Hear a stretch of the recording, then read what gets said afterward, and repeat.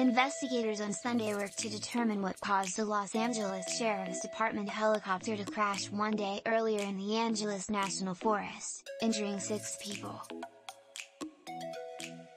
The helicopter at Rescue 5 fell 200 feet around 5 p.m. PST, officials said, as it was responding to a car accident in the forest.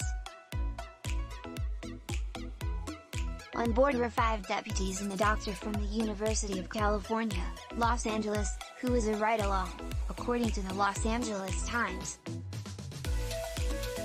All 6 passengers were airlifted to Pomona Valley Medical Center with multiple bone fractures and broken ribs, Sheriff Alex Villanueva told the Times.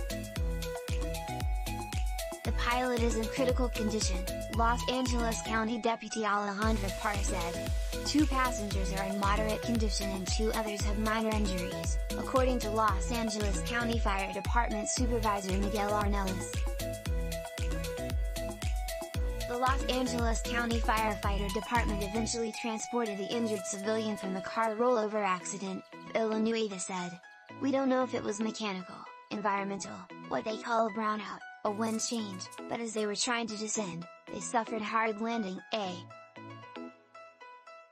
The cause of the crash is being investigated by the Federal Aviation Administration, according to Parra. Contributing, The Associated Press.